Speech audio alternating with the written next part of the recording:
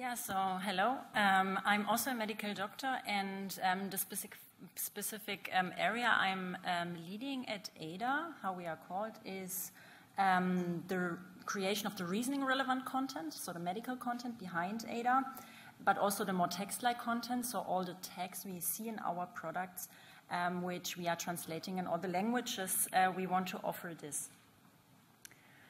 We are facing a lot of challenges in the healthcare system. One is the increasing demand of information. Patients are Googling their symptoms more and more. Currently, around 60% before they visit the doctor or afterwards. Additionally, the time of doctors is really limited.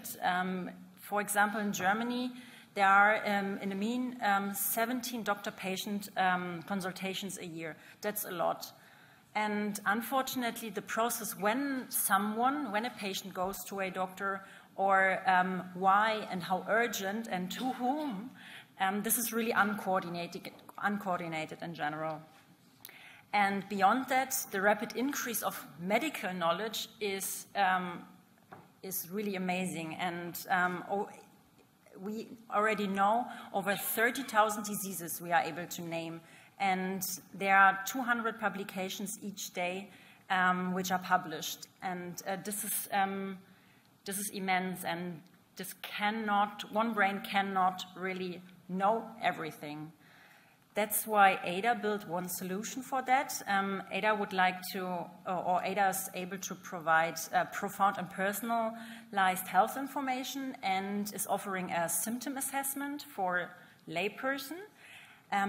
Additionally, ADA supports the care navigation, so when a patient should go where. Then we offer a clinical decision support system for doctors. This is a software to support doctors in the decision-making during the diagnostic process, so that in the end, this saves the doctor's time. And with this kind of AI technology, we are able to make the knowledge we are gathering during research really offer this knowledge to everyone, especially doctors. And ADA's knowledge base consists of thousands of symptoms, findings, and conditions. And we have a big team of doctors who are improving this knowledge base and continuously updating, looking into user feedback to find areas for improvement. This is how ADA for layperson looks today. You can enter symptoms into ADA, one or more complaints patient have. Then ADA is performing a case history, like a pre-anamnesis, and at the end, ADA is providing a result, possible explanations for the symptom constellation.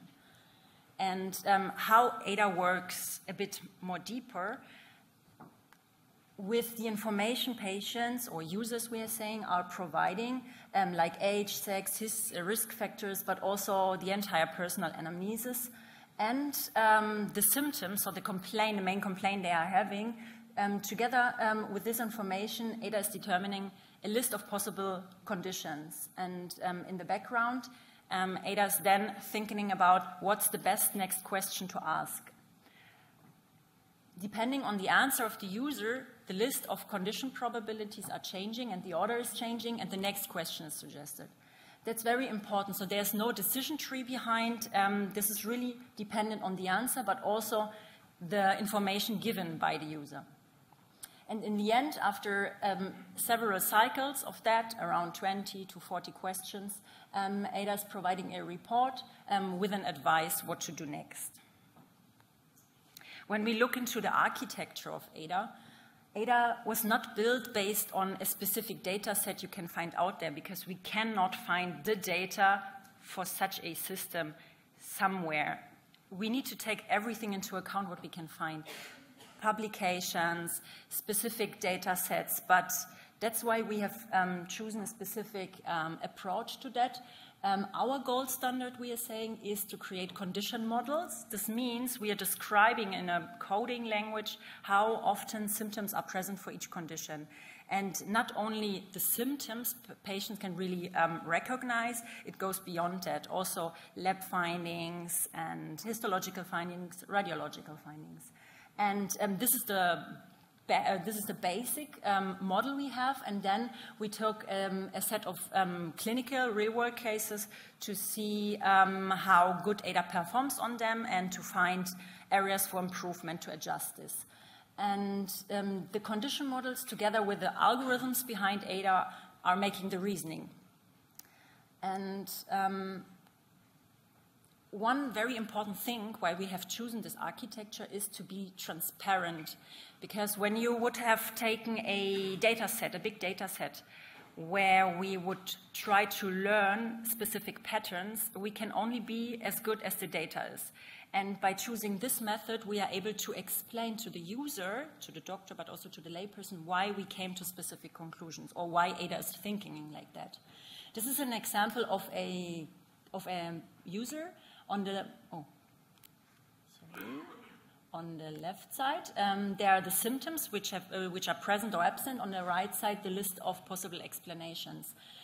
In between, you see contribution lines, and they are green when the symptom is present and red when the symptom is absent. The thicker the line, the stronger the argument for or against the condition. This means, for example, abdominal pain and loss of appetite are strong arguments for an appendicitis, but the absence of vomiting and dyspepsia is a strong argument because it is absent against gastritis. ADA is in the medical category of the apps all over the world in 130 countries on top. We already have over 8 million users, over 14 million assessments have been performed. We are available in 7 languages, which is a quite advantage in general of our approach because we are able to perform an assessment, for example, in English, but then show to a doctor or to another layperson the same thing in another language so that it is very fast exchangeable. As specifically in the cardiological field, it's also interesting to look into children. I checked how many assessments had been performed for children, and it's currently over 3 million already, below the age of 18. One important thing to note here is because of GDPR, we are not allowed, or users are not allowed to use ADA when they are younger than 16, but we offer the possibility for parents to perform an assessment for their children so that also the questioning is adopted to their needs. This is an exception of some user reviews.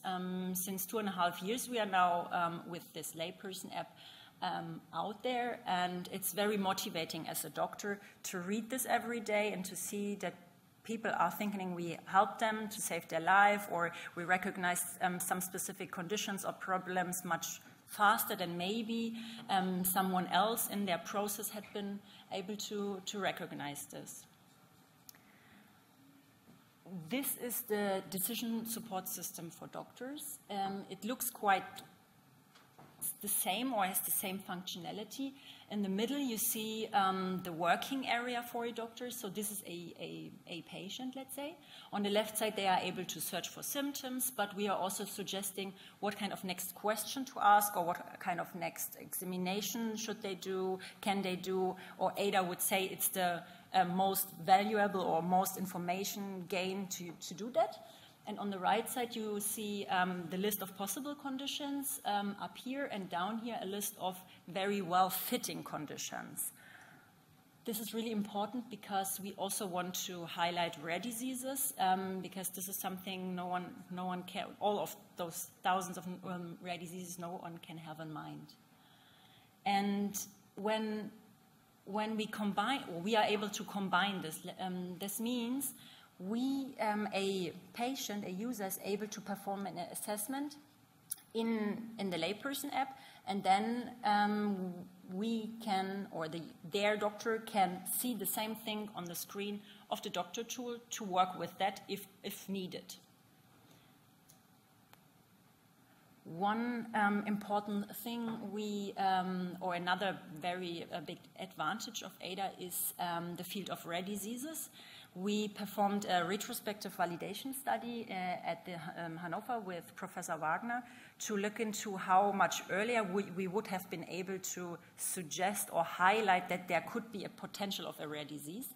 And in 2/3 of the cases, it was the case that there was the potential to highlight this much earlier in the diagnostic process, and this is quite promising to see. These are some of our partners we are working with. So our aim is to work together with health insurances, but also with other providers all over the world. Data security is a very important thing for us. Since the beginning, we are working with the principle of security by design. So during the development of the products, we always kept this in mind so that we can meet all these high standards. Our products are CE certified, and yeah, that's it. Thank you very much.